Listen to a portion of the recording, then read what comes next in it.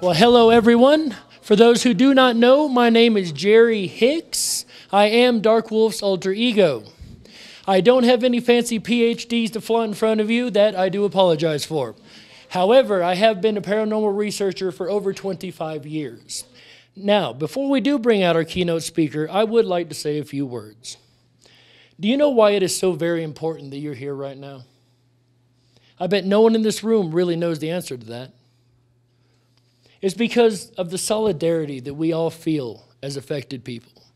Every one of us has dealt with this. We've lost family, friends, co-workers, businesses, wives, husbands. All of us has dealt with this somehow in the Mandela Effect. So we all know exactly what it feels like for just believing our memories and not giving in to the reality that we're presented with. I've heard a lot of talk here as I've been the last couple of days, enjoying meeting the speakers and all you attendees and the ones that I have had a chance to sit down with. And I've heard a lot about mystery schools. And you know, we are like a modern version of the old mystery schools. It's not like we're hiding our information. Lord knows we try to tell people, but we get the craziest answers. We get those weird stares. They'll just stare off into space. And then they'll come back and read you the entire wiki page, word for word. The strange reactions people give are just, it really kind of turns us off from wanting to tell people, or they tell us we're crazy or insane, or ridicule us because we refuse to deny what we know is true. We've all learned our lesson with that, I'm sure. So we're not hiding the information. People are hiding it from themselves. Personally, as a few of you have heard me say already, I think we're more like the UFO community. And the reason I say that, when they began, they were told everything they were looking into was crazy and they should stop. And my favorite, that's impossible. That can't happen. They didn't give up though. Why? Because they knew something that other people did not know and refused to not look at it. They refused to turn the other cheek and just not even pay attention to what was going on or what they experienced themselves. To those people who had witnessed a UFO or an abduction event, to those people, it's as real as me standing here talking to you guys right now. There's no difference. Just as real as that we know the Berenstein Bears had an E, or whatever the Mandela effect that gets you. The Berenstein shirt, I like that. Year in and year out, the government and the media would paint them in a horrible light. They would call them conspiracy theorists, tinfoil hat kooks, or flat out be called delusional by some and crazy by others. Yet year after year, they would meet together to share their experiences, share their evidences, and prove that what they were saying was true. After 8 decades, they are finally being vindicated by both our government and the media. But of course, this isn't about UFOs, is it? This is about the Mandela Effect. So what does that have to do with the first question that I asked? Well, aren't we all told the same things, that we're crazy or conspiracy theorists? Or again, my favorite, that's impossible.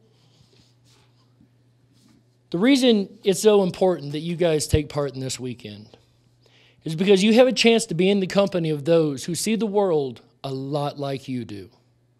We might not all agree on the same effects, but we can all agree that something supernatural is going on, and we can't explain it with logic and science as it is today. Though some of my speakers might beg to differ on that. But even more importantly, is there are those who were desperate to come to this event, and were not able to. So the ones that are here are extremely lucky. And we're so very thankful to have each and every one of you. So whether you are at home, part of the community, or here, you are all a representative of this community. And as such, you should wear that like a badge of honor, in my opinion. You represent those in this world who see that something is wrong and have had no one with whom they could talk to about it. So please, thoroughly enjoy all that we have to offer this weekend. And know that for at least a few days, you are not alone in this reality. Thank you.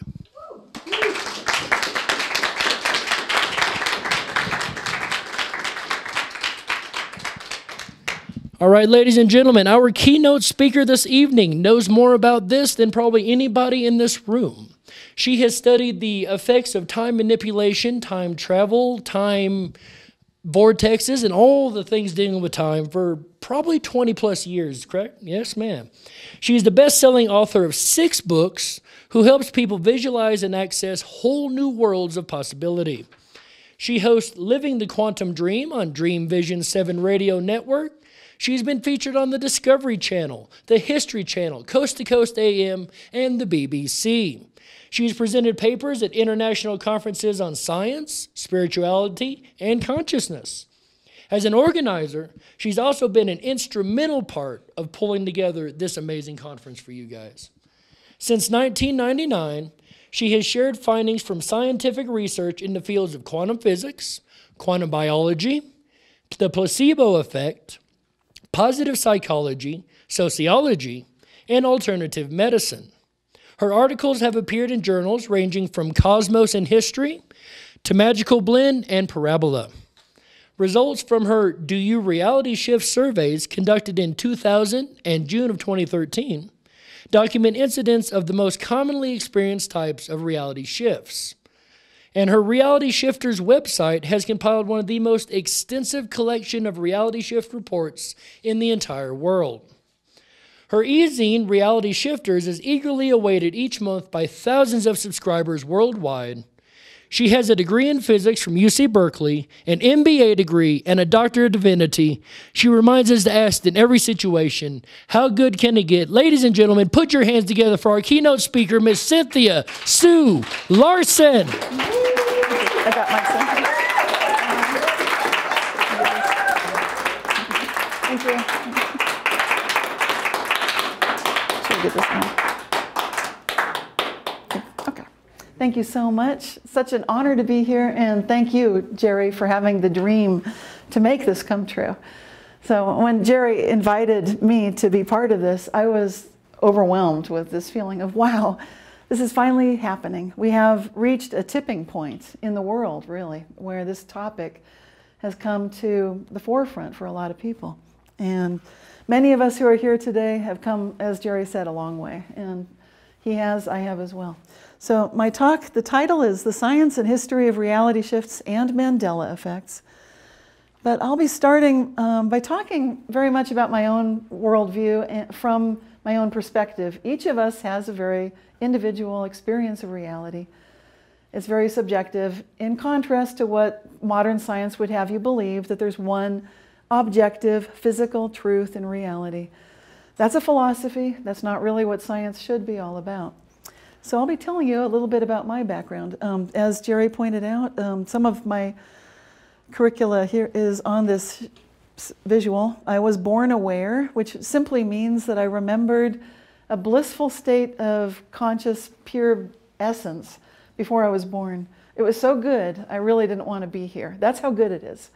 I mean, it is amazing. So do I believe in heaven? Yes, I really do. So I came in that way, and as you might imagine, being here is a shock. It's absolutely a shock. It's hard to be here. It was for me as a young child. I'm not going to talk too much about that. I'm just going to keep moving on. I mean, I've been working on this field for so long, but I want you to know that I come from a sort of a different perspective, if you want to look at it that way. I've got the degrees that Jerry mentioned, a physics degree from UC Berkeley. I've got physicists who are still there, who know about my work, and privately are thrilled with it and really understand it. Publicly, it's still hard to come forward and acknowledge that some of these things are actually happening. And I'm talking world-famous theoretical physicists. I had a Kundalini experience in 1994 when I was 32 years old, and that absolutely woke me up to a level of not being able to discount and dismiss a lot of what I know to be true. So that was the year that if I want to look at a point where things really changed for me, that was the year where I felt like, okay, I have to be a lot more public than I've ever been up to that point about what I know the nature of reality to be. I've written the books that were mentioned, published the newsletter. I've been creating YouTube videos since 2009. I've been helping to organize and run Foundations of Mind scientific conferences since 2014, and so forth. Okay. This is the key points of my talk tonight, but first there's a cartoon. There's a woman, I think it's a woman doing the laundry. She says, "Where did all these extra socks come from?" And the caption underneath says, "Meanwhile, in a parallel universe." So this is where the field was when I started in it 20 years ago. It was sort of a joke, like, where do the socks go? And, you know, how come I put my keys down and they're not where I thought I put them, that kind of thing.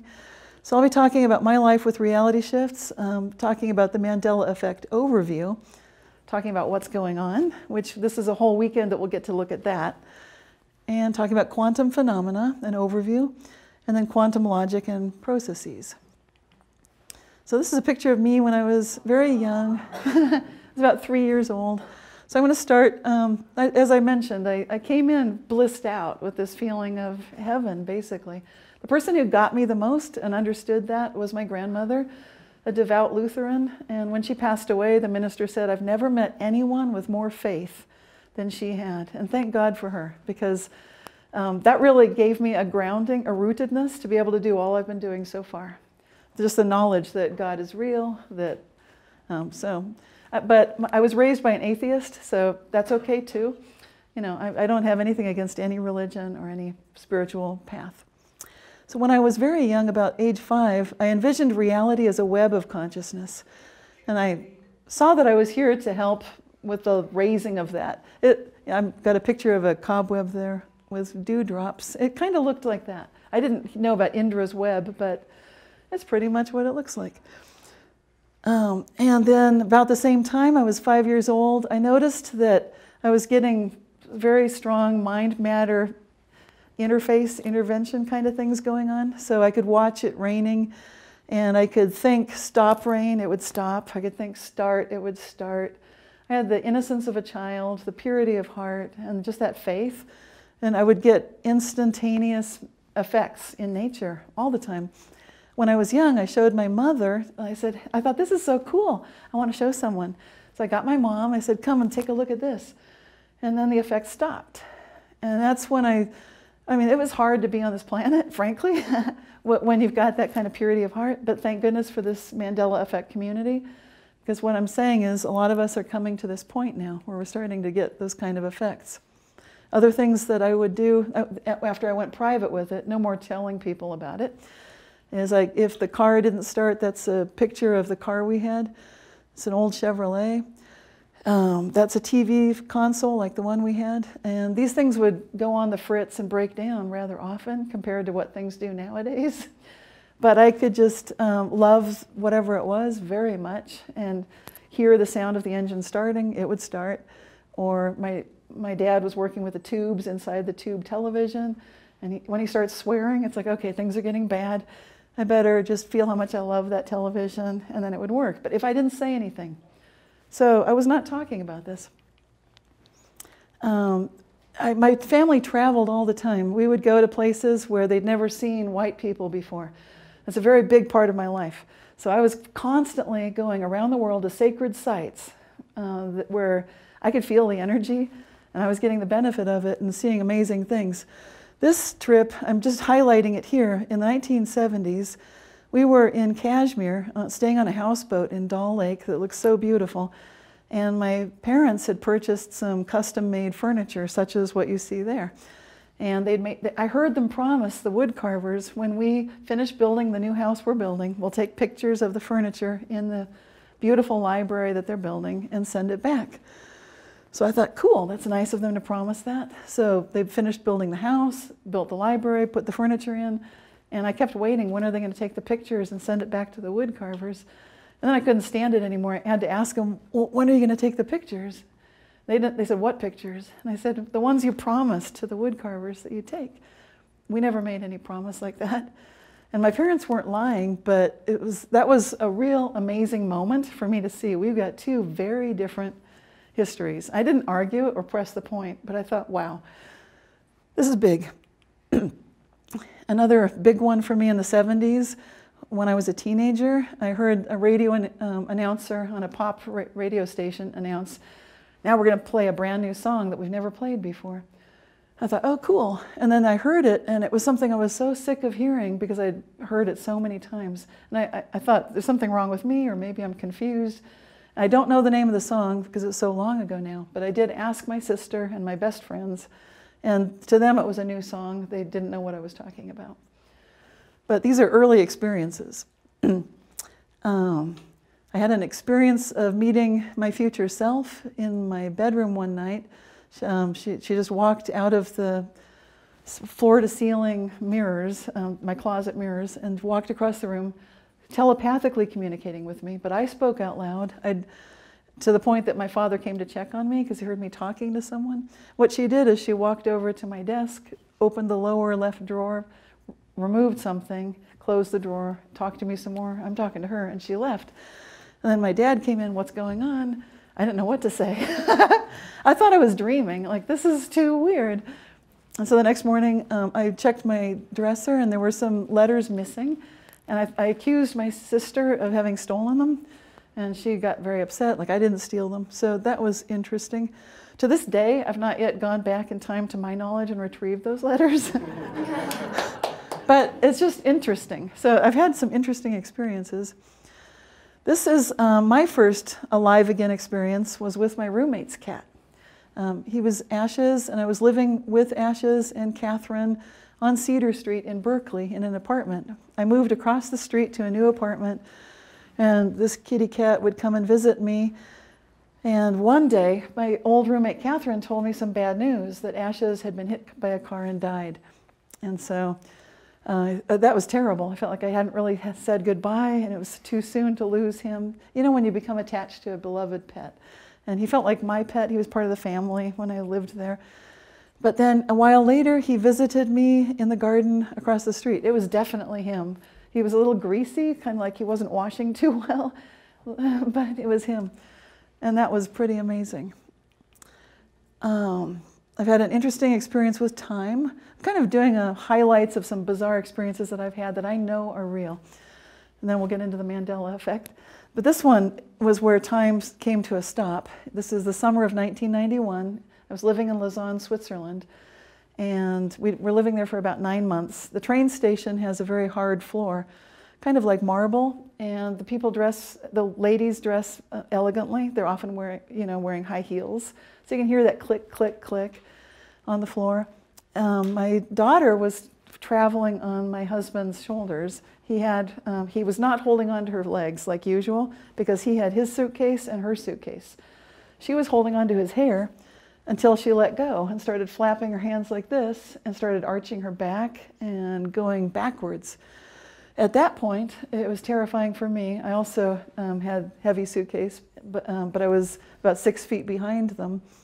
So what I did is, you know, when you're a mother, there's nothing you can do at that point. I just wanted to catch her in my arms. That's what I pictured. What happened next was I heard the sounds of the train station just drop. It went from the click, click, click, high-pitched noise, went to ooh, just like low, as everything slowed down, including her falling. And I could move at regular speed and catch her, and it was extraordinary. And I know that happened. That wasn't me imagining that time slowed to a stop. That happened. And okay, now this is really cool. This is definitely very much like the Mandela effects we're seeing today. This was 1994, and I went to a conference. This was in London, England, and it wasn't my conference, it was my husband's conference, and he was talking about software that he was designing. But what was interesting is, on the program, there was going to be a speaker from an architectural firm called Ove Arup. And I noticed that because it was one of the biggest architectural firms in London, and that was exciting. But then at the break, the presenter was no longer on the program at all. He just completely vanished. And I checked with my husband, don't you remember there was someone supposed to be here from Ove Arup? And my husband said yes. His first name was Steve. I can't remember the last name because it just vanished. Suddenly he was no longer on the program. Nobody from that architectural firm was. And here's one of my first celebrities that was alive again. I mentioned this one in my book, Reality Shifts. This is Larry Hagman. You know him from I Dream of Jeannie and from Dallas. And what I saw was he'd passed away back around 1997. But then he was alive again in just the next year. And I know that for sure. But this is, again, remember, this is before we had this community on the internet where you could talk about these things. And so it's just one of those weird things like, well, there's another one. This is very strange. So I've also, just in the realm of strange paranormal, I have been witnessed bilocating on a couple of occasions. And from my point of view, I was daydreaming. On one occasion, it was a cold morning in my house. And I usually would wake my daughters up when they were very young. But that morning, I thought, it's so cold, I'm just going to stay in bed for a little bit more. And the other time was when I was feeling cooped up indoors at a book event. So here's a picture of my daughters in their bedroom. This was in the 1990s, and this is when they were awake.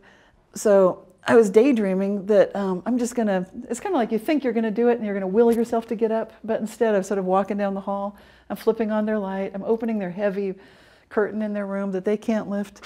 But then a few minutes later, after daydreaming this, my daughters came, I could hear them running down the hall to me. And they said, "What are you doing back in bed?" And I said, "What do you mean?" And they said, "Why are you back in bed?" They just didn't understand it. And I said, "Well, who woke you up?" "You did." Like, what? Then I'm up out of bed. And I go to their room, the light's on and the curtain's up. They could not do this themselves, and there was no other adult in the house. And then the other bilocation was daydreaming at that book event. I was cooped up indoors on a gorgeous day, looking out the window and wishing I was outside. I was daydreaming. I was walking down this street, Solano, with trees. And a friend of mine saw me, Katrina, and she said, "What were you doing walking down the street?" When she knew I was supposed to be at a book event. And I said, "Wow." Well, I asked her, "Where did you see me?" And she said, "On Solano." I said, "What time?" And it was exactly when I was daydreaming about it. Okay, now this is the original cover of the first version of my book, Reality Shifts. When I told my friends in the 1990s about these reality shifts, two of my best friends who used to work at Citibank with me, high-level managers there, I was asking them, have you ever seen this sort of thing happen? Where something just shows up out of nowhere, like it's been there all the time. And they said they weren't sure what I meant. As they said that, here was something that we had never seen that just showed up out of nowhere. And I said, like this. And this sundial sculpture, it's interesting it's a sundial because that represents time and space. So this was one of the big ones that first showed up for me, and it was in a place which blocks the view of another statue. So it was just very obvious that it had never been there before, but now it is. And I called the harbor master. This was at the Berkeley Marina. The harbor master's official story was, this has always been here, just like what you hear nowadays when you research Mandela effects. Same thing. I've witnessed instantaneous healing. So many examples of it. Massive, amazing examples of it. And as Dr. Larry Dossi would tell you, people try to put this stuff down as anecdotal evidence, but really, these are case studies. These are actual experiences. My grandmother's liver cancer vanished. I had a friend's broken bones instantly healed. Our family dog's cataracts vanished. My daughter had a shattered bone that looked like an explosion had gone off. It completely healed. I had a friend come out of a coma, and blood blisters and burns have instantly healed. So here's a picture of my grandmother. This was 1998. She had inoperable liver cancer, and she was getting quite elderly, so the doctors didn't want to do anything. And they gave her just a few months to live. They said, and she kept it a secret from a lot of us. This is the one who's so spiritual. This is my grandmother that had more faith than most ministers have. Amazing, beautiful, spirited woman. And so she had been told that she only had a few months to live, but she didn't want to ruin our holidays. So she didn't really tell very many people till after the holidays. And then she just prayed to have courage to face whatever came next. So here's what came next. Complete vanishing of the liver cancer. My father is an electrical engineer, civil engineer, actually. And what he was surprised by is that he had seen the x-rays, he had seen, they had everything. They had tissue samples, they had all kinds of proof. Blood tests, CAT scans, everything. Complete vanishing of her cancer is what occurred. And so it was just very bizarre for someone who's got that view of reality is this way to witness something like that. To me, it made perfect sense because I had seen a lot of things changing. This is one of my good friends, Susan, and I tell her story in my book, Quantum Jumps. She was camping and jumping from boulder to boulder when she broke her leg at Joshua Tree National Park. And when we talked on the phone, I reminded her that she had once seen me put my hand over an open wound, and then I took my hand away and it was healed. And I said, well, a bone is the same thing. It doesn't really matter what it is. You can just, basically pray for just receiving that healing energy and go to that reality where you're fine. And as we're talking, she felt it starting to get itchy, and I said, that's a very good sign. And sure enough, her cancer vanished. Her broken bone vanished. I'm looking at my dog picture too. I've got two stories here. So the picture of the dog, that's our family dog Susan's hugging. That's Prince Moonshadow. And back in 2014, his eyes were glazing over with cataracts. And so when I first saw that, I thought, no, we don't want our dog to get cataracts. We love him. And then it went away from me. And then I was approached next by my husband and then my daughter. And we went through the same conversations. Basically, I'd explain, well, sometimes it looks like he has cataracts. That can happen. But then we don't want the cataracts. We love our dog. And and then they go away. And that went away 3 times. And he never got cataracts again. And then my friend with the broken bone that healed, the doctors didn't know what had happened. That was a weird one. And it was hard for her to explain why she took all that time off to heal something that didn't need fixing when she's starting a new job. It was a little awkward, but it was good. Okay, here is my daughter who had the shattered leg. And the doctors said that they showed me the x-rays and said, look at it looks like an explosion went off. This bone is not going to knit properly. It can't heal. There's no way all those little pieces and little miniature shards can possibly come back together. What you'll get is a bone mass blob, and that leg will be shorter. She's very young, so that's what's going to happen. And I said, did you say any of this to her? And they said, no. And I said, don't. Do not say this to her. So then we just worked every night on just loving her leg, and it healed perfectly. And here's a friend that had a coma. This is Chris. And I was praying for his recovery, but I would sense things happening with him that there's no way I could have known, such as when there was pain around his heart, when he was intubated with his throat. They did a little thing so he could breathe, and the emergency heart surgery. So I even felt him lose his will to live. When that happened, that was a doozy. It's like, okay, I was telling his sister, my best friend Lisa, I said, wow, this is not good. He's losing his will to live. We need to help him. This is going to take extra special prayer because this is big. So we just prayed that he'd regain the will to live. I could feel that happen. He felt it happen. Then he had some amazing things happen when he came out of the coma. And there was Sister Claire, an Irish Catholic nun, beside him praying, and he could see her glowing. So that was very cool. And my younger daughter here, she got a blood blister from doing the monkey bars.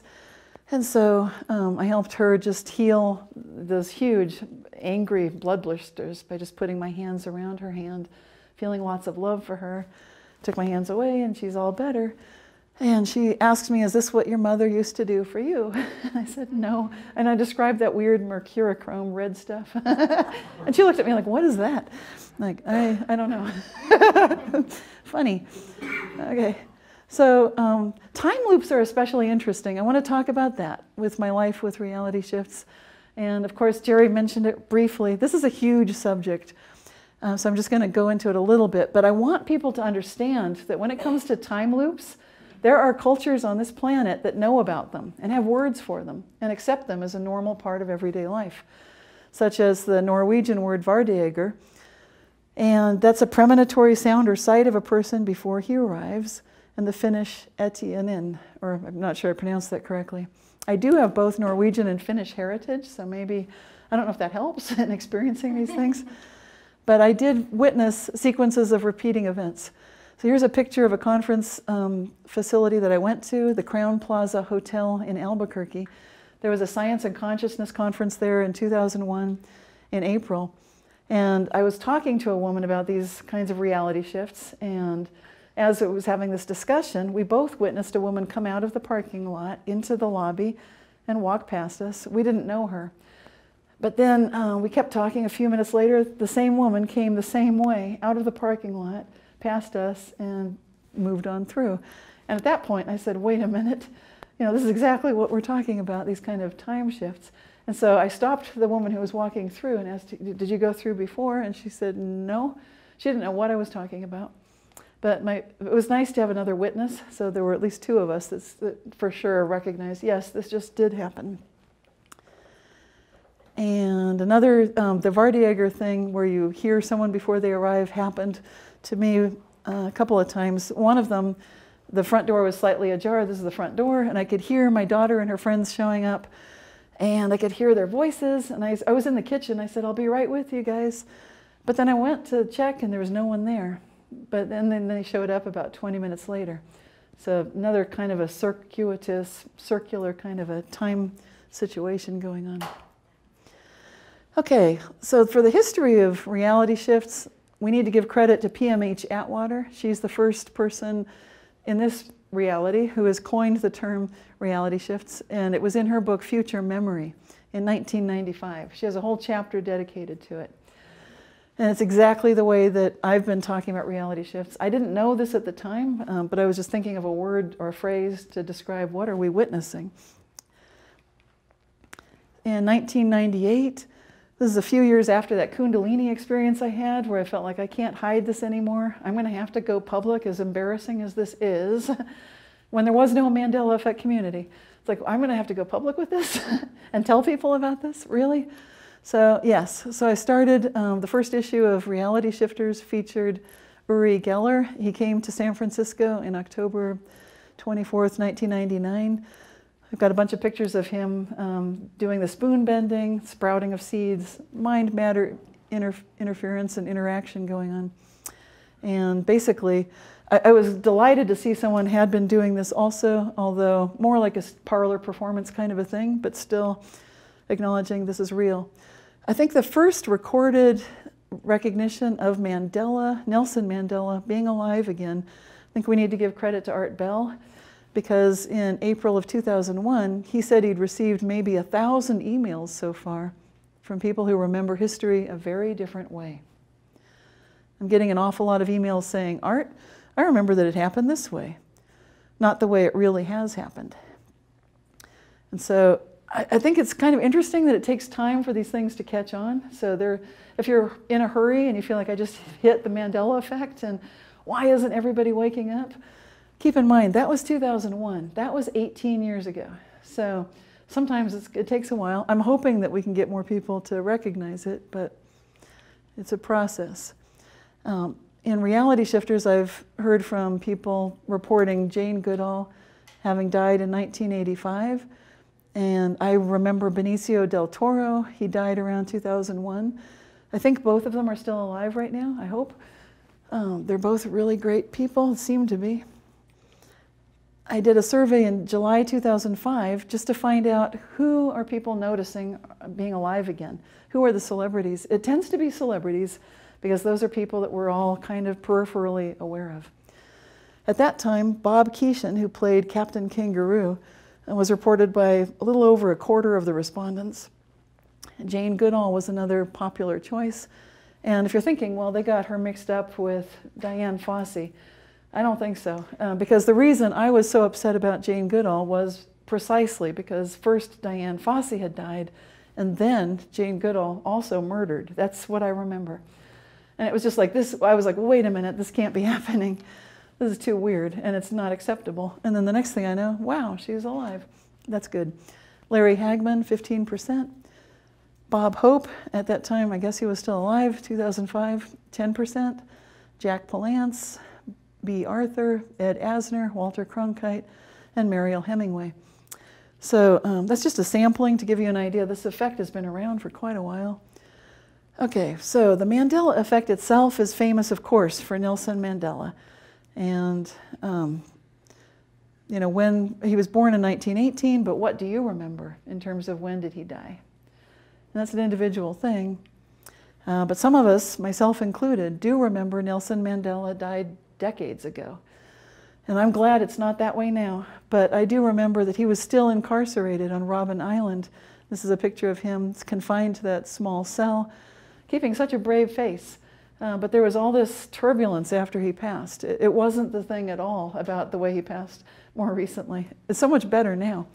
But this was a very dark time. So the official current history, thank goodness, shows that Nelson Mandela died December 5th, 2013. And it was very peaceful, people lighting candles, remembering his long, wonderful legacy for human rights and for the world. I've done a study to show the Mandela Effect trends using the Google Analytics.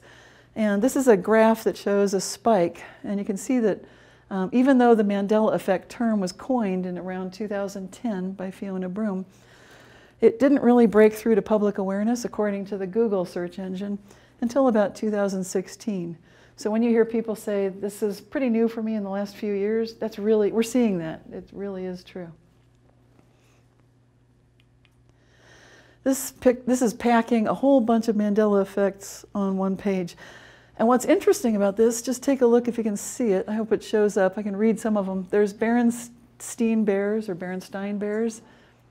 There's What If I Told You Everything You Knew Was a Lie from The Matrix. There's a Haas avocado on the upper right, spelled the way I remember it. It's from California, you know, 2 A's. Why else would you call it Haas? You know, all these examples. You've got the tail on the little monkey, the Curious George. Star Wars is a big one for me. You've got C-3PO in the bottom left with supposedly not all gold. He's got a silver leg. And I remember Stouffer's stovetop stuffing. I don't know what happened to that. And of course, the lion and the lamb. I think our other speakers are going to talk a lot more about this. So I'm just putting this up here because what you're seeing on this page, none of these are the current official history. So if any of those look right, then that's something to think about. Because what we're seeing is everything here is, you know, people would tell you it's a lie. We don't have Jiffy peanut butter. There never were the Berenstein Bears, even though that's how people pronounce it. And why would they do that if it was always Berenstain? You've got geography, briefly mentioned. We'll have people talking about that this weekend. So again, this is just a sampler.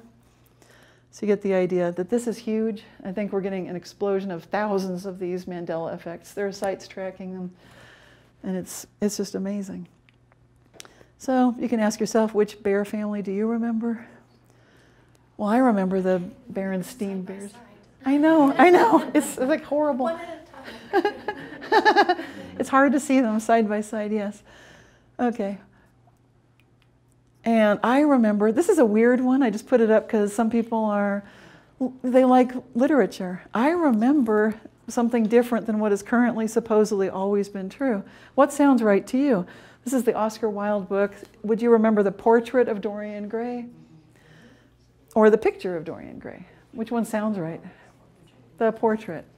Well, it's now always only ever been The Picture of Dorian Gray.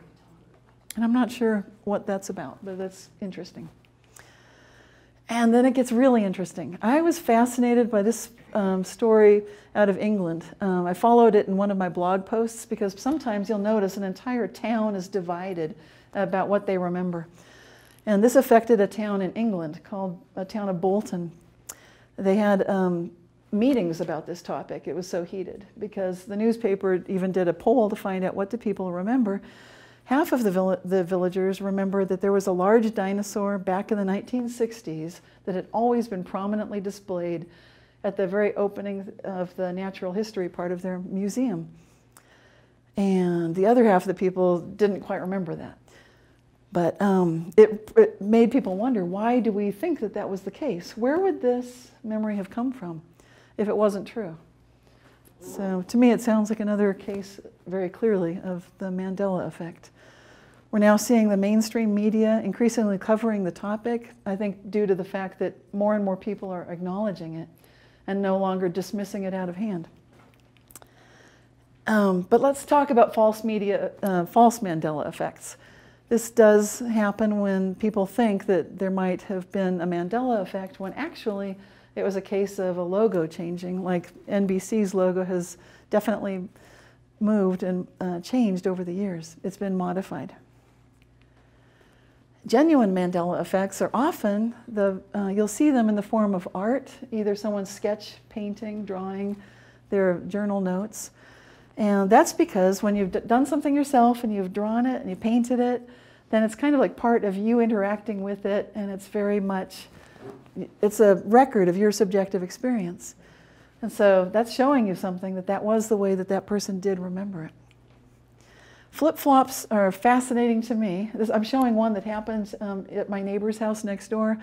I would look across the house next door, and sometimes they had a leaf guard that prevented leaves from getting caught in the gutter. Other times they didn't, and it would kind of go back and forth. And it was kind of fascinating and weird. Like, okay, what's going on with that? And then also the other example that I mentioned earlier was our dog having cataracts, and sometimes not. And it does help if you're observing realities with people who are friendly, supportive of what you're observing, and choosing with you. This is just a bizarre picture. It's just to show something surreal. I think we are glimpsing other possible realities. And so this picture showing a giraffe joining people at the breakfast table, this is just showing us that what you believe it to be possible is more likely to be something you can experience. So to the degree that you're open-minded, you'll actually be able to witness more things. And to the degree that you're kind of closing it in, that's going to narrow what you'll be able to observe. Okay, so what is happening? This is where I think it's interesting to talk about, and we'll have lots of conversations this weekend about it. And what I'd like you to think about are 4 top contenders that I hear a lot about. Maybe it's because of the scientific community that I hear from a lot. Number 1, we're living in a computer simulation. That's the idea that's kind of got glitches in it, and sometimes, you know, there's a glitch in the matrix. Number 2, people have false memories. It's confabulation. People get misguided. Something reminds them of something, and that's why. We got, you know, Biko mixed up with Mandela. We got Jane Goodall mixed up with Diane Fossey. I know that's not true, but a lot of people think that's all that it is. Number 3, scientists at CERN are tampering with reality, or perhaps some other cyclotron. There are others. Number 4, quantum phenomena occur at every scale, small to large. So these are 4 possible explanations. And so let's take a look at number 1. If we're living in a simulation with glitches, one of our top proponents of this theory is Elon Musk. And he likes to announce that the chance that we are not living in a simulation is 1 in billions. I think that takes a lot of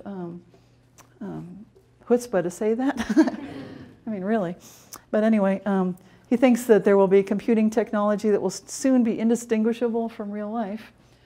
I don't know what real life he's talking about, but again, maybe that's his reality. Okay. Yet, I would say that the qualities of our life experiences, to me, feel so much richer, more joyful, and more meaningful than anything that you can get from a computer simulation. To me, real nature and really interacting with wild animals, with other people, with just that level of participation that you get, I don't think you get that from a computer program. And I have worked in information technology. Those are some of my earliest jobs working. I did work at Space Sciences. I programmed in about 4 or 5 different languages. So I do know what I'm talking about. I'm not just saying this randomly. I really think that there's a difference. So this is a joke. On the right, you'll see a digital billboard in Odessa, and it malfunctioned in the fog. So I don't think you can quite see it, but that's the Windows 98 fail message. You know, it's kind of like, so it convinced unknown numbers of individuals not only were they living in the matrix, but it was being run on Windows 98.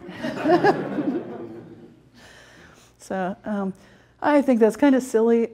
You know, the kind of glitches you'd get would be different than the kind of things we're seeing. A lot of what we're seeing is making more sense, and we'll have a talk about that this weekend too. So what is being simulated? What is base reality? I think that's the key to this whole simulation thing. People think like, oh, they're done. It's a computer simulation. We solved it. It's over. Haha, done. But really, it's not done. So what are you simulating?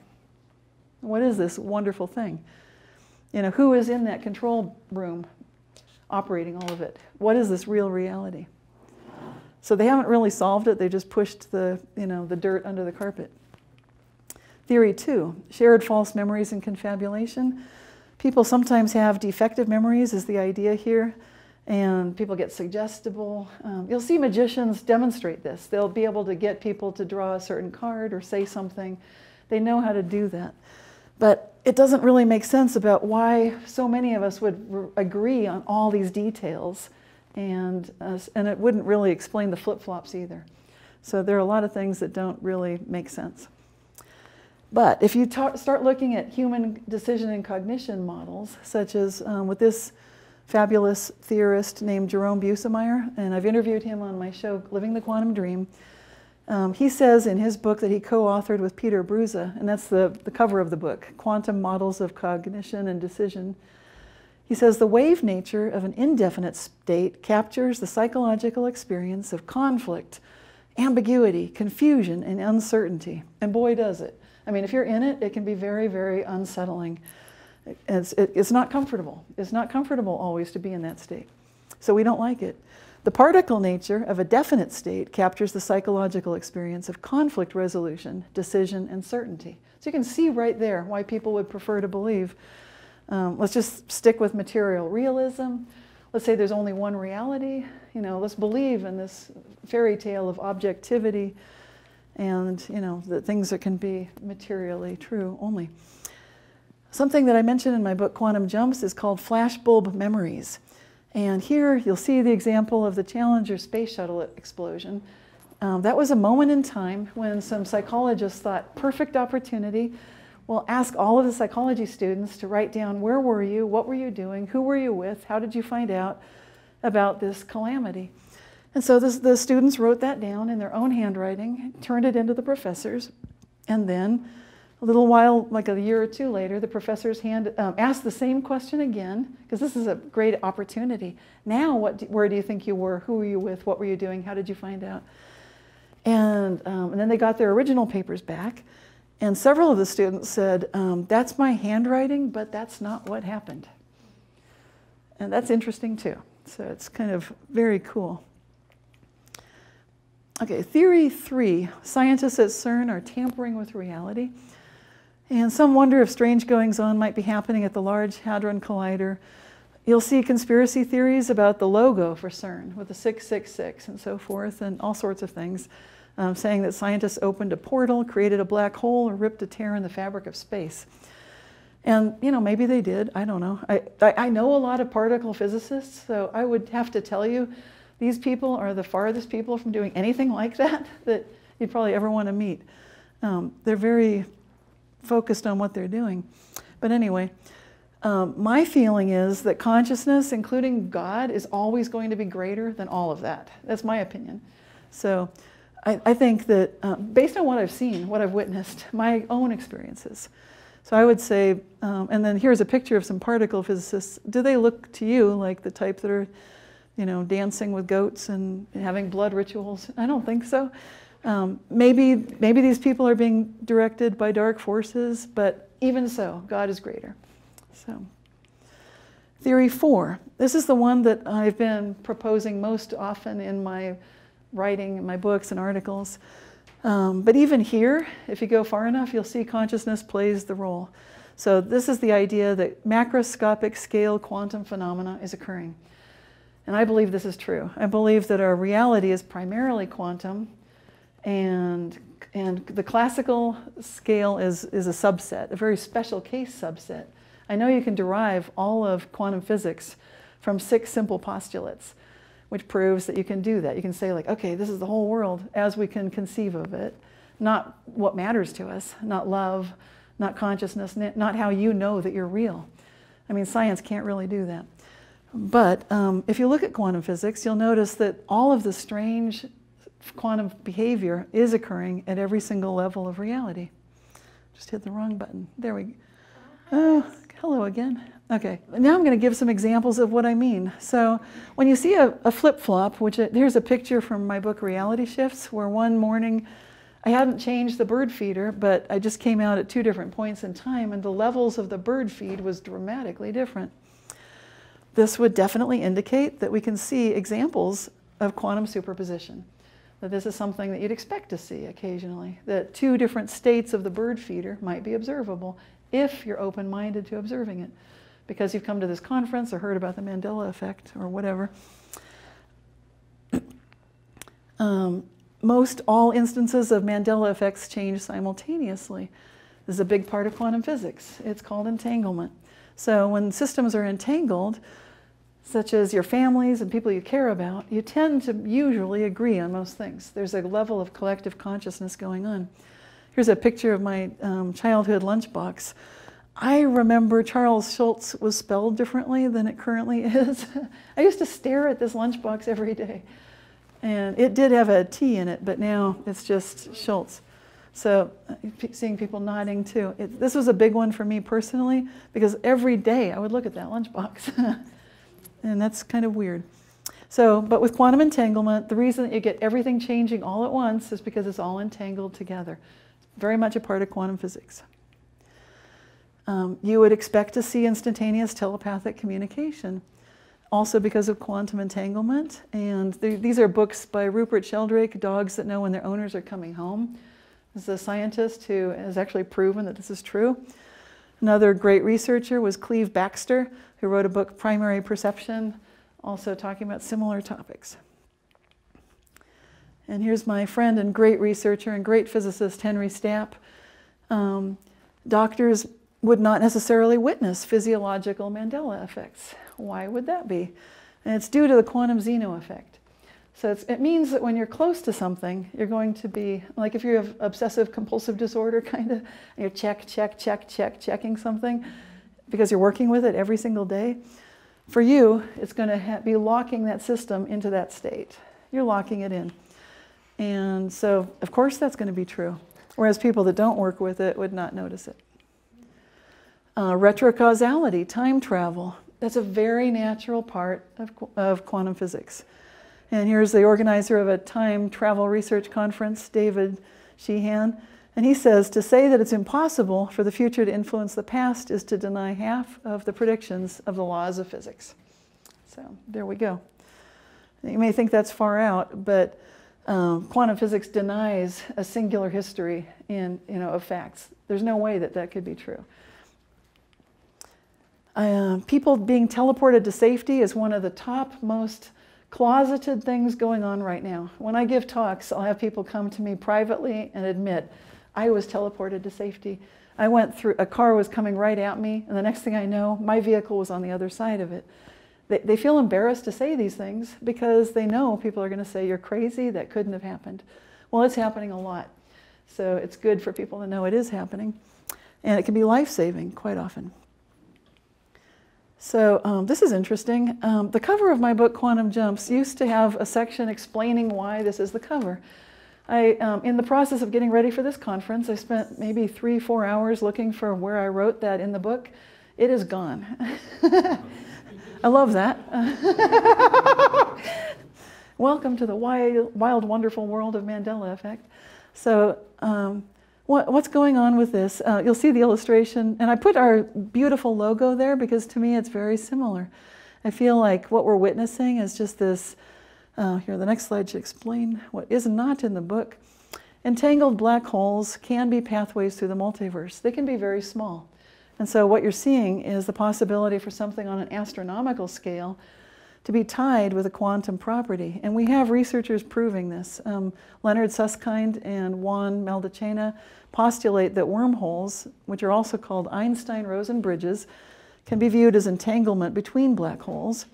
And then MIT's Julian Sonner shows that the creation of a pair of entangled quarks can give rise to a wormhole connecting the two of them.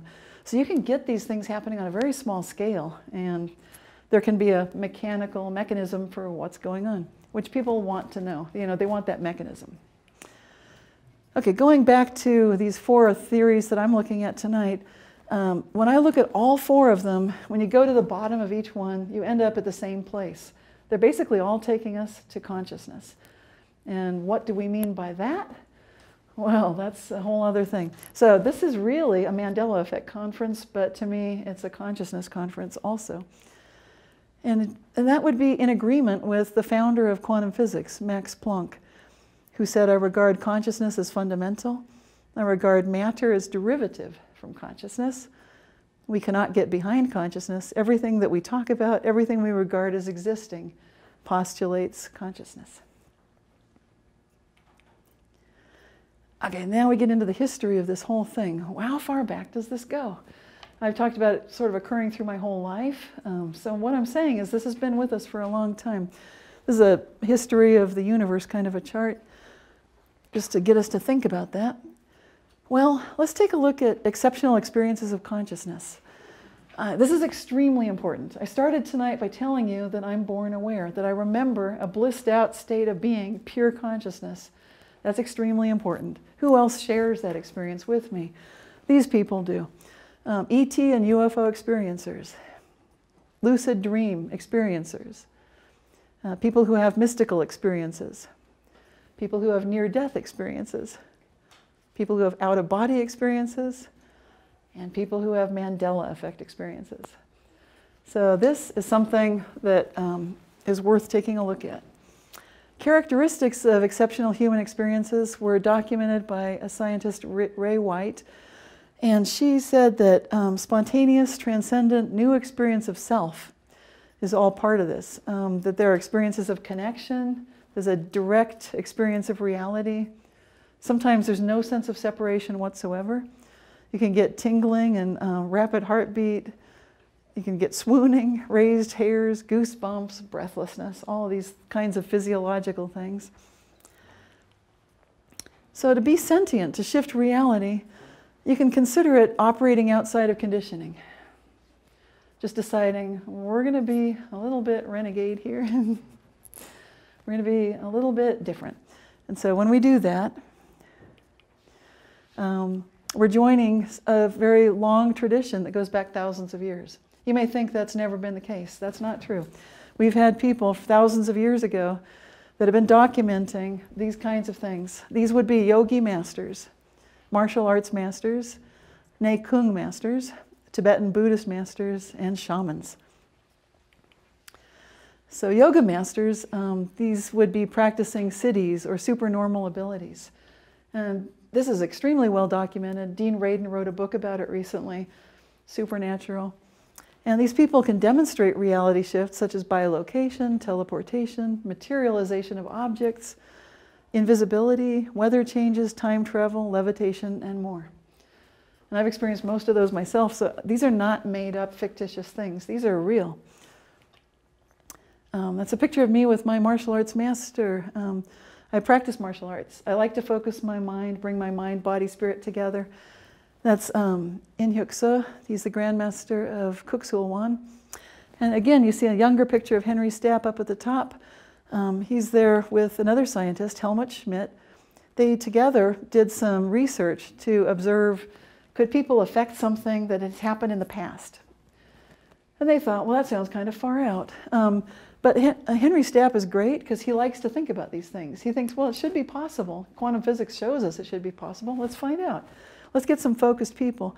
I wasn't part of that study because it happened, a long time ago back in the 70s, but they found in replicated studies that these martial artists who were very focused could affect the random radioactive decay of an isotope that had occurred previously. What they were doing is just watching green and red lights and just kind of shifting it in a direction that, green or red. No problem. But how is that possible? And so the conjecture there is that same thing that you saw at the time travel, the retrocausality conference. Of course, it's an expected feature of quantum physics. Ne Kung masters, such as John Chang, he was featured in a documentary on video. He was called Dynamo Jack. He was seen to heal with his hands, catch a pellet from an air rifle in his hand without it going through. He pushed a chopstick through a tabletop, and here's a video of him starting fires with energy from his hands. And so this was in a documentary called Ring of Fire, really cool, about Indonesian energy masters. Tibetan meditation masters are similarly gifted with these abilities, and Tibetan Buddhists have been instructed to disregard these kinds of shifts in reality because it can distract you from the spiritual path. But they're definitely saying that these things are happening. They're just saying, don't get obsessed with it. Don't make it part of your ego. Tonight, Jerry said, this is a great team this weekend. I agree, because you're not getting people caught up in their ego, like, look how great I am. Look at me changing things. It's really not about that. And if you start making it about that, it's going to kind of go in a sideways direction. I met a Mongolian shaman, and his name is Zurigdapar Banzar. So this is a photo in 2004. And he spoke to a bunch of us. We authored a paper with him, about him. We magically found a translator that spoke Mongolian at this tiny conference. Someone who just happened to be there who spoke Mongolian and stayed up late with us, and found out that this Mongolian shaman believed that we need to be more connected with one another, that that's really what is necessary right now. And this is interesting to me, that the Hopi Indians, I wrote an article called Comes True Being Hoped For Parabola magazine. I was fascinated by two things. One, they talked about UFOs pretty much, and two, they talked about reality shifting. And so I put both in this article, and it got published. I was like, wow, cool. Because they talk about a great flood on the planet, just as you hear about when you study Christianity, that there was a great flood. But then they go on and talk about the ant people that came and rescued people, and that's not really covered so much yet in the Bible, not that I've seen. Who knows? This could... Yeah, maybe later we'll see it. I don't know. But it's kind of cool, because the Hopi have a word for this, that when you hope for something with a pure heart and with a clear crown chakra, that what you believe can come true. And I would agree with that too. I think the purity of heart is really important in keeping that clear crown chakra, so that you're open to the divine guidance. It really matters. And again, Max Planck, that founder of quantum physics, said when you change the way you look at things, the things you look at change. So he knew, on a deep level. Niels Bohr, another physicist, said everything we call real is made of things that cannot be regarded as real. So in other words, things are mostly empty space. They're mostly energy. Now in physics, you'll often see this I've got a cartoon here that shows on the left side, it's the quantum realm, and on the right side is the classical. And that's been a nice way for physicists to kind of divide it, and so they don't have to deal with the quantum weirdness. Those days are over, thanks to technology and quantum computing. So it was nice while it lasted, that people could shut up and calculate, not have to think about what's really going on here. Those days are numbered, and I think they're over. So what is happening? I would say quantum phenomena is occurring everywhere and at every scale. And I'm telling you, I've talked to some of the world's top theoretical physicists. They agree.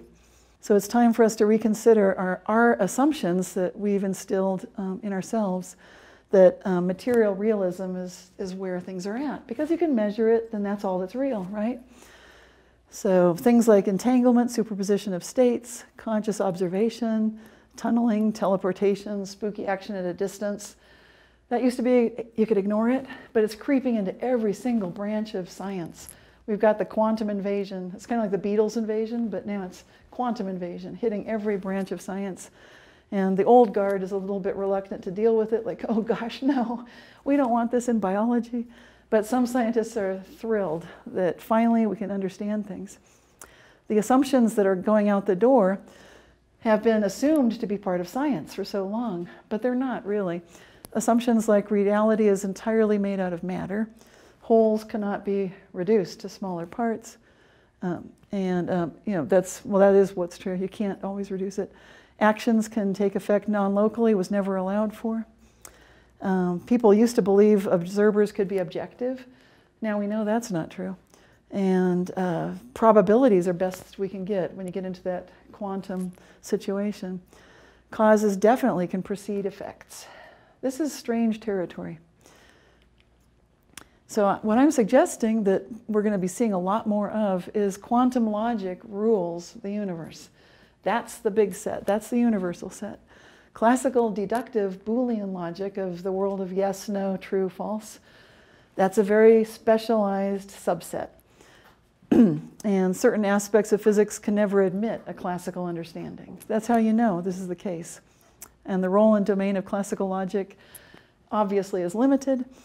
And subjective perspective can therefore literally change the physical world. And these are a couple of physicists that I think are doing some great work. When these pictures were taken, I think they were at the Perimeter Institute and also London.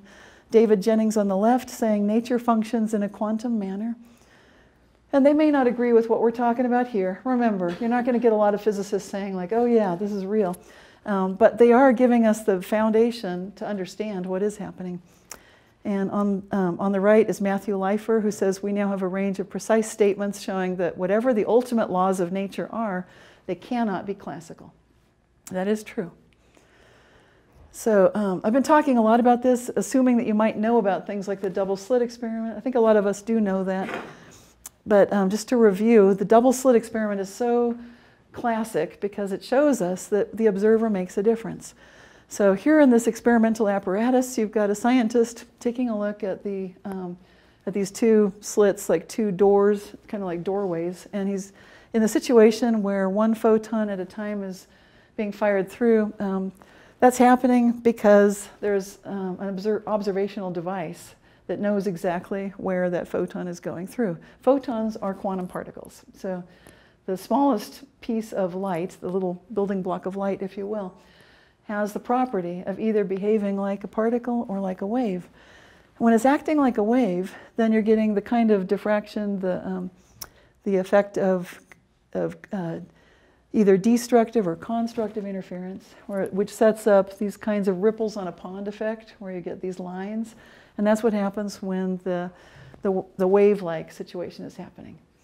The waves can occur when as long as you're not measuring which slit the photons are going through, even if you're just firing one photon at a time. This is very confusing to a lot of physicists. It is, because we still don't have one interpretation that everyone agrees with as to what's happening. But what we know for sure is that quantum superposition is real.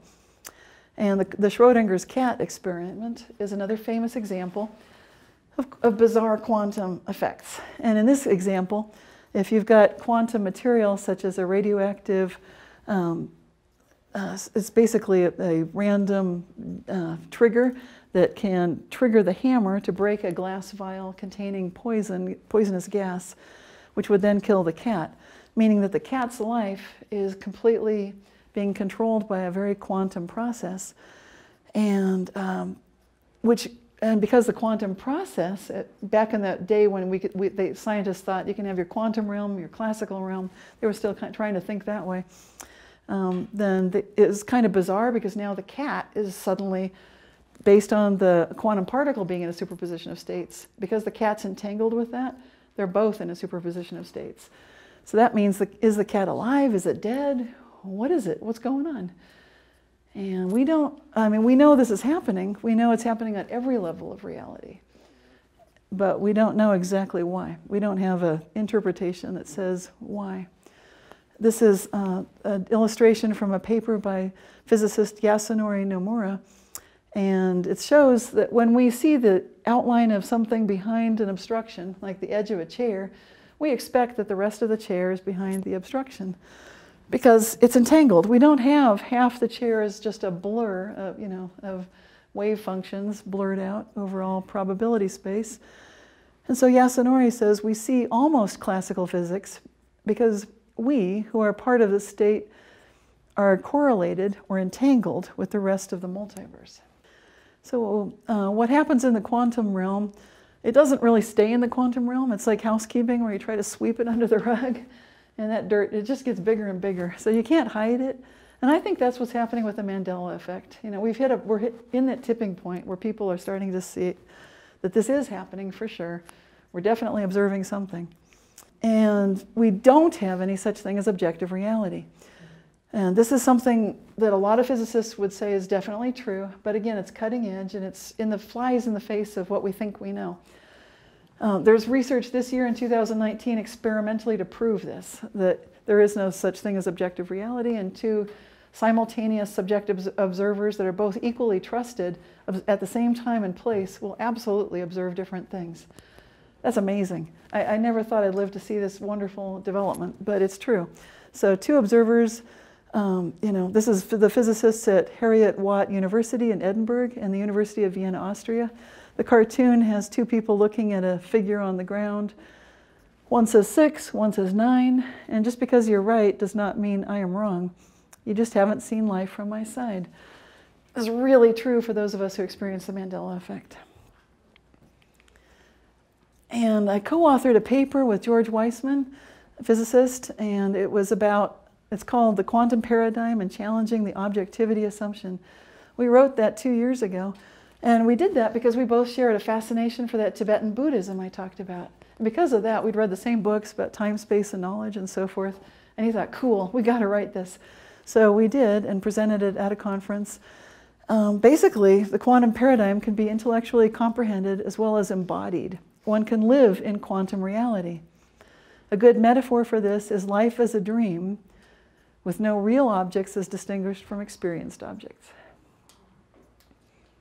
And we're going to hear more about that, I think, tonight. Okay, so who are the Mandela Effect affected? I did a study to check and see if there's any sort of a correlation with the Myers-Briggs interest inventory, because I thought, well, maybe there is something. And it was interesting because if you're familiar with that test, you can take it online in about 15 minutes and find out what you are. And there are different versions of it. What you'll see is there's a huge percentage of people that are intuitive feelers with that NF combination. Either they're INFP, I think on the far left is pink, and then at the top right is ENFP, and then INFJ. What's bizarre is these are not the highest percentages of these people in the general population. These are not. So the people that are experiencing the Mandela effect are actually the rare types, yet they're being affected. And here's a chart that shows the personality types key. The intuitive feelers are the N that you see as opposed to sensing, and the feelers over the thinkers. Now that's not to say that you have to be an intuitive feeler to experience the Mandela effect.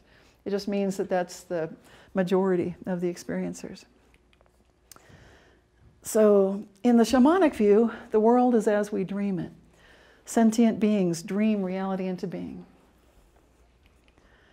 Which raises the question, which I think is the most important unspoken question that most people, including physicists, never look at. Who is the observer? And what is consciousness? Here's a cartoon. Can we see that trick again, please? Just showing a bunch of neurons, this neural net map, and then bing, consciousness. And most of the theories look something like that right now.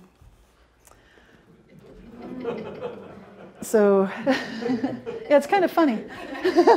When you think about it, like how does that happen? So I think it's ludicrous. I think we have to recognize consciousness must be primary. I have to agree with Max Planck. And so because we've never yet found consciousness in the neurons, we've never found it with phrenology, that little chart of the bumps on the head. You know, that's silly, isn't it? But we're still looking at things like MRI scans, and we're thinking we can find consciousness. You might find a correlate of consciousness, but I don't think you're going to find consciousness in any measurable. So I like to go back to Leibniz, who was one of the inventors of calculus, also the founder of science as we know it, just with the idea of elegance as something you look for when you look at a good theory. Leibniz views consciousness as requiring both a first-order perception of something and then a second-order reflective perception. So this is the dude coming up with calculus. If you know calculus, then you're like, oh, that sounds like calculus. If you don't know calculus, don't worry about it. It just means, don't get scared, don't panic, as they say, Hitchhiker's Guide.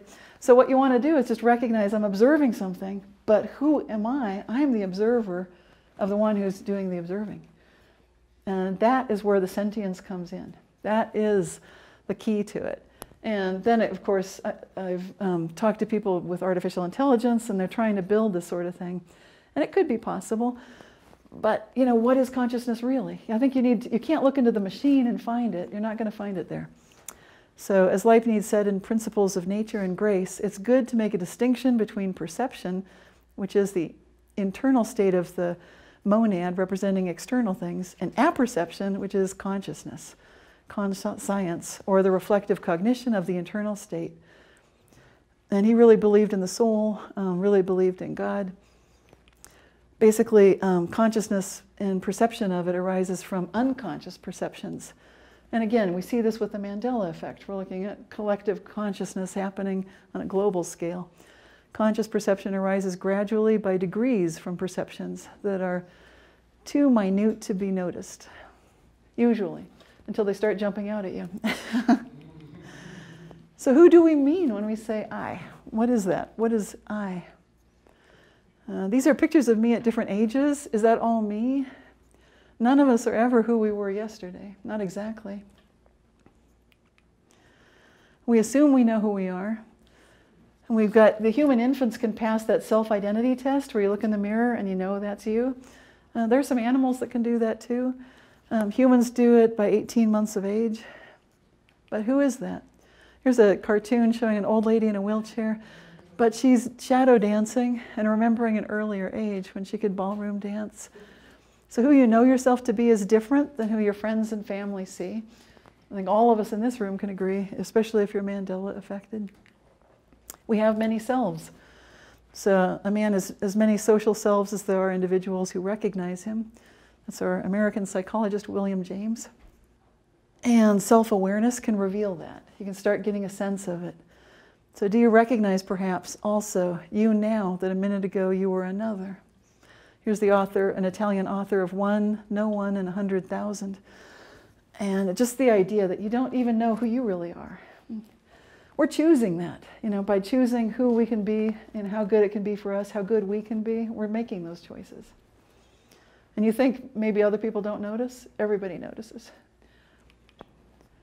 There are many realities. I think Philip K. Dick tuned into that. He wrote a lot of futuristic science fiction that we've seen in movies like Blade Runner and so forth.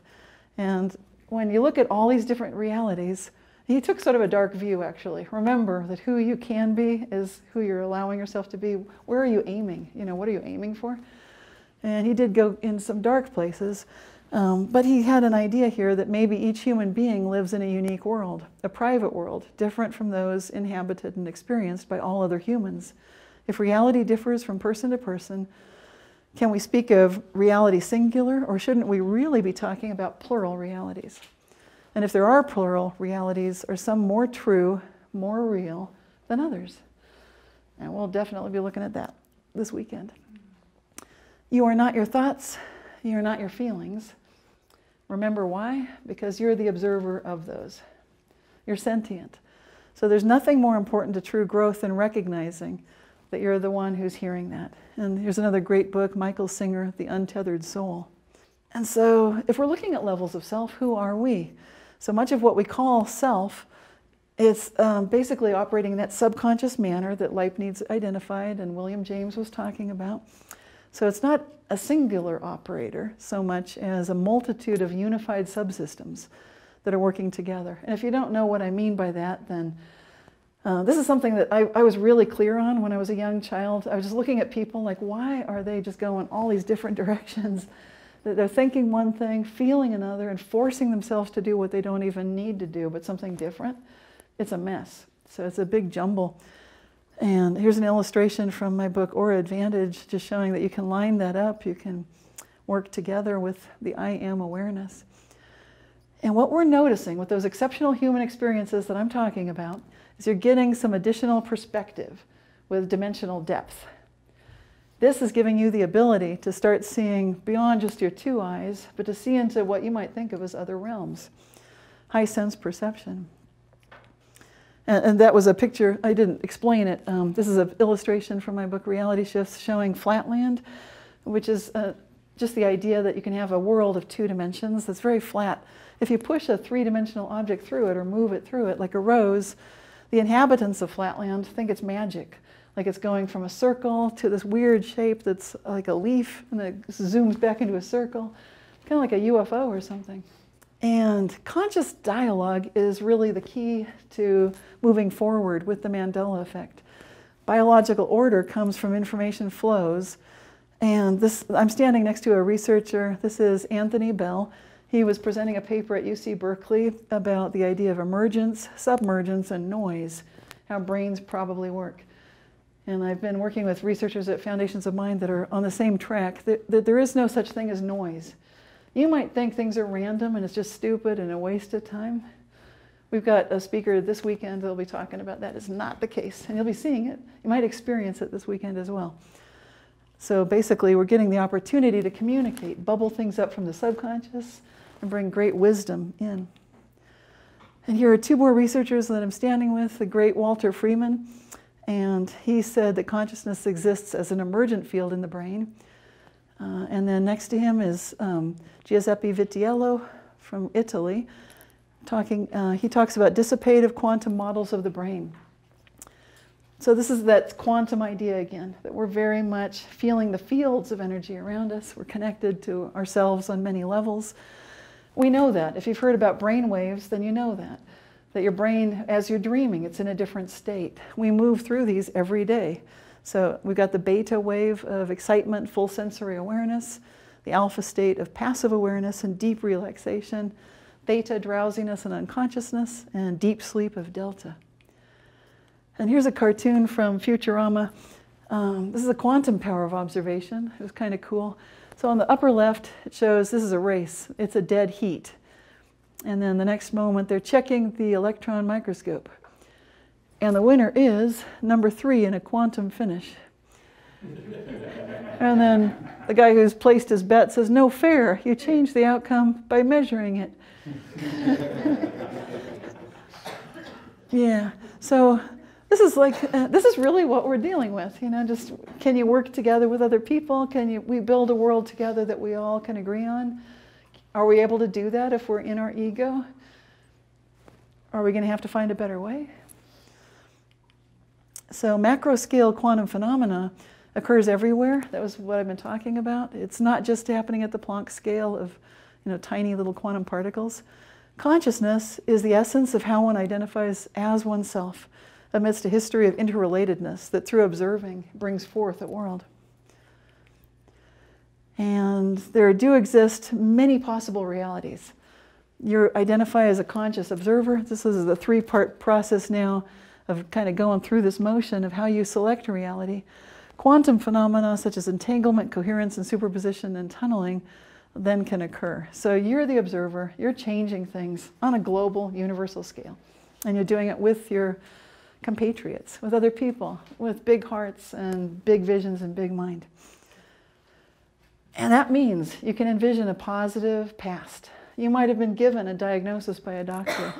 They might have told you some bad news. You don't have to believe that. You can look in the rearview mirror and see a rainbow. And you can start with that small little glimmer of hope and build it into something big. And you can do it. I've seen it happen.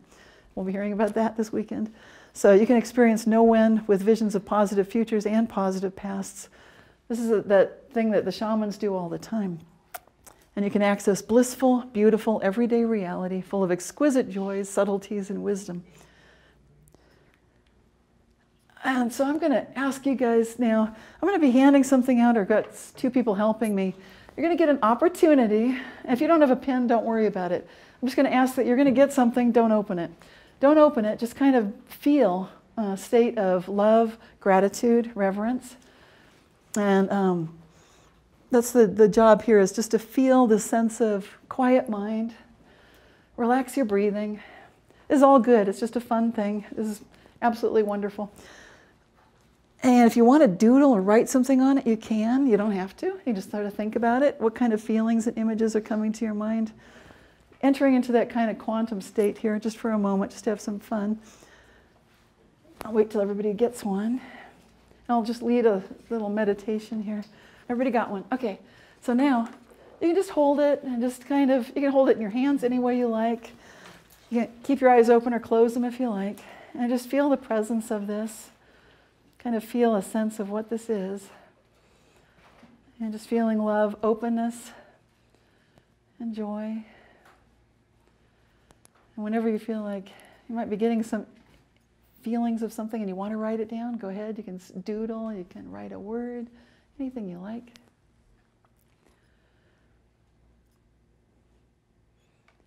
And you can't possibly fail this. This is all good. This is not a test.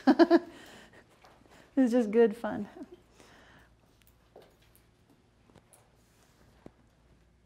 And it's private, you don't have to share it.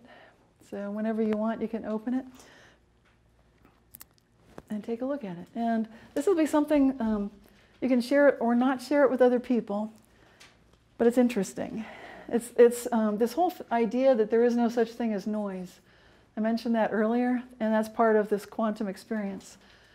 There is no such thing as noise. It's just interesting things. So you'll get something, you can see what it is, and you can have fun with it, and you can share it. Oh, my dog. Okay. And so why is the Mandela effect happening? I'm just going to be wrapping this up now, and we can move on to questions in a minute. I want you to think about that. And my answer that I mentioned in reality shifts is because. It's that thing you never want to hear from the adults. Like, why? Well, what if you take the word because and make it into 2 words? What if we are the cause? What if we are consciousness?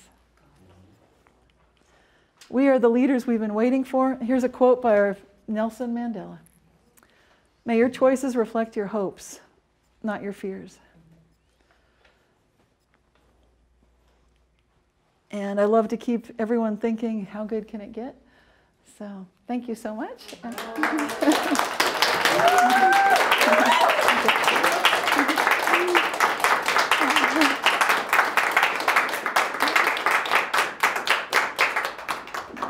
So we're doing a Q&A? Yeah. So we are going to do a Q&A session. If anybody has questions about what you just heard from Miss Cynthia, if you would like to be a part of the Q&A, we have a microphone set up right over here. Please help yourself, walk right up to the mic, ask your question, and enjoy. Who's got questions for Cynthia? Okay, so my question is, I'm sure you experience a lot of Mandela effects. Have you noticed that over time it becomes harder to remember the old way? Like it's like a memory. I call it a memory fuzz, but it's like the new way has more power, it seems like, or it kind of picks on you to remember it the new way. Do you notice anything like that for yourself? Yeah, sometimes that's true. There can be confusion sometimes, like what is going on? You might be uncertain that you're even experiencing anything. There can be that initial wave of doubt where the new can be so overwhelming at times. But yes, I do feel that sometimes. And then other times, especially if you've noticed a flip-flop where you've had strong emotional involvement, then it's harder to shake what you remember to have been true. But yeah, that's a great observation. Thank you. Thanks for the courage to ask. Another brave soul.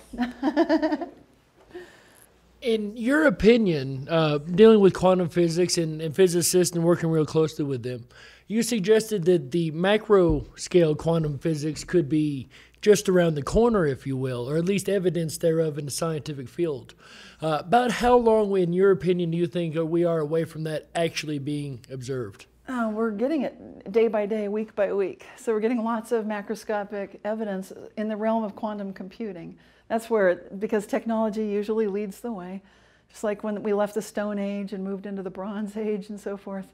We're definitely in the quantum age because the technology is leading that charge. And so reluctantly, people are dealing with things like what does it mean when you can have entangled diamonds that you can see in your hands and they're totally entangled with each other because scientists are working to build a quantum computer. That's true. Yes. Absolutely. Thank you, ma'am. Thank you. I found it very interesting about the Myers-Briggs. Yes. I am an INFP. Yes. And I said they were about the same. I also realized that INFPs are either experiencers, have had many paranormal, so I'm seeing that correlation. So I just wondered if you wanted to get a little bit deeper on that, if there's anything else you observe. Well, I think it's cool because I think these are some of these INFPs, INFJs, these are very small subsets of the general population, or so you would hear. What is it, like 1 or 2% usually? Yet, when you look at the Mandela Effect community, these are the majority of the experiencers. So the minority is the majority in a way. And I think it's very interesting. It kind of gets into this idea of being like a small child, seeing things innocently, feeling things in a pure state, and maybe being more aware of what's actually happening. Yeah, is that what you think it is? I think so. Personality types a little more aware, a little more open. Yeah, there's nothing wrong with the other types. These are all, we need all of them. Right. You know, and they all can be experiencers. So just because it's a tendency doesn't mean it's the only ones. Yeah. Thank you. So I'm thinking back to what you just talked about and how when you were a very young girl, you would be able to look at a window and think, I'd like the rain to stop, and it would stop. You would think, I would like the rain to start, and it would start.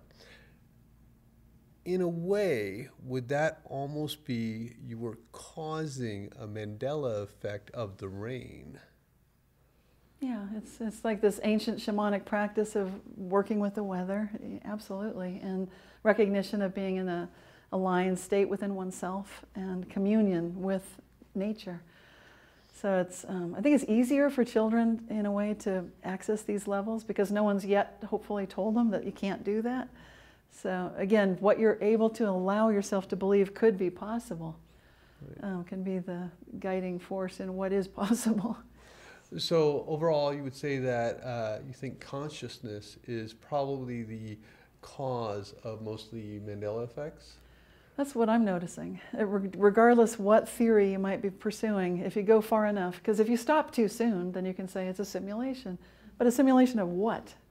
What are we simulating? You know, they didn't go far enough. They're like, oh, we're done. We got something, you know, shiny. Fantastic. Thank you. Thank you. Hi. Thank you for a great talk. A lot of the map changes have just been completely blowing my mind. And we have a map on my daughter's wall that we've both just been looking at, and it's looking completely different from how we remember it. And I'm wondering if you have any theories in terms of like pilots and captains and that sort of thing, and all of the navigation that has to take place, why it's not causing more disruption. Why, can you rephrase? What do you mean, why is what not causing more disruption? Well, the changes that we're seeing in the map. Because you're noticing for sure things are changing. Yeah, in maps. Okay, remember I mentioned the quantum Zeno effect? And that often doctors won't notice, for example, the kidneys have moved because they've been checking kidneys. They won't notice anything changed. They're so entangled with that system state that they move with it. And I think that's definitely true for all the navigators as well. When you're close enough to a subject that you're a subject matter expert, you won't notice that this is happening. And it would be easy for you to say that this is not happening. And the Mandela effect is hooey. Because you're only going to notice it in your peripheral vision if quantum physics is having something to do with it. And I believe it is. Therefore, anything that you're focused on to the point that you are that subject matter expert, it's going to be a lot harder for you to witness these Mandela effects. Therefore, those pilots, those navigators are going to be just fine. To them, it didn't change. Thank you. Yes. I'll be honest, if anybody I want to get to download, it's my doctor. Yeah. I'd like to... You can lift it up. Okay. I'd like to understand your perspective on when one has more of a range of known effects in their life coming in, as well as interacting with the observer effect, and if you see this getting much more ramped up in the future as people observe more and know that it exists and test the boundaries of what consciousness can do, and if there might be future studies into the equation that it requires for someone to understand how this could be used for good. That's like 3 questions in Sorry. one. Very deep. Okay, well, I'll tackle the one about are things changing, and with all this influx, could someone see, as more people come on board, could we see an expansion? I think yes. And I think we are seeing that. I think that is what we're noticing with that graph I showed, that so-called tipping point happens, and we're getting that effect. So there's a grand awakening happening on the planet. Right now, people are laughing about the Mandela effect. It's a joke, you know, because if you are that subject matter expert, you could pick on that and say, well, this is not happening. I know for sure. because to them it's not. But your question then goes, can you rephrase the other part? Because it went further. Oh yeah, like as more people observe it and want to understand how it works, and science takes it to the next level and understands how this whole mechanism works, do you think it can be used for good nature? Oh, definitely, yes. This is, I think, the possible solution to most of the so-called insolvable problems on our planet at this time. So, yeah, I think this has all sorts of range and ability to be extraordinarily useful in every possible way. Thank you. All right, ladies and gentlemen, Miss Cynthia Sue Larson. Thank you.